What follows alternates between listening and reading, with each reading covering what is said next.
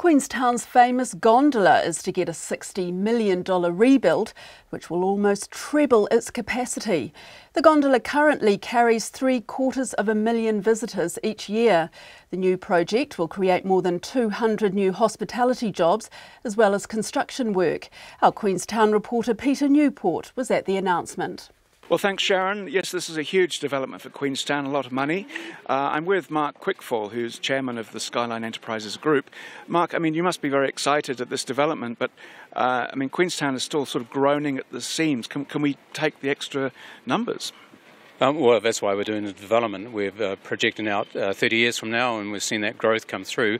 So this has been on our plans for some time, but that recent increase has accelerated the project. It's good for business. Obviously, tourism is booming, good for the national economy. But, housing is an issue. There's going to be an extra 200 or 300 people involved, staff, construction workers. Where will they live?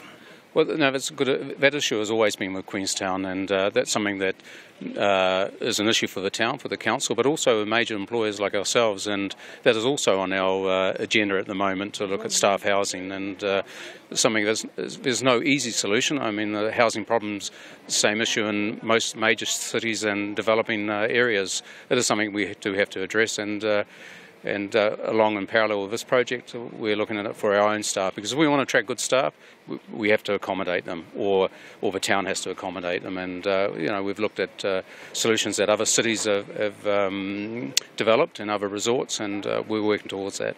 I guess something that people in Auckland or Wellington may not understand is the importance of Queenstown to the national economy. Your business here presumably drives the economies of Auckland and Wellington.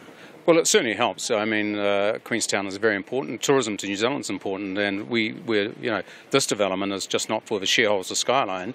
We feel a responsibility to our community, but also to the New Zealand tourism industry and New Zealand as such. It's an iconic destination for people who visit here. Over 50% of arrivals in Queenstown visit Skyline, so we certainly want to continue to have a world-class operation, and we don't want people to be standing in a queue at the bottom of the gondola waiting to get on for an hour or whatever in the future. I guess the debate in Queenstown every day is, should we close the gates or should we find a way to welcome more and more people? Which camp are you in?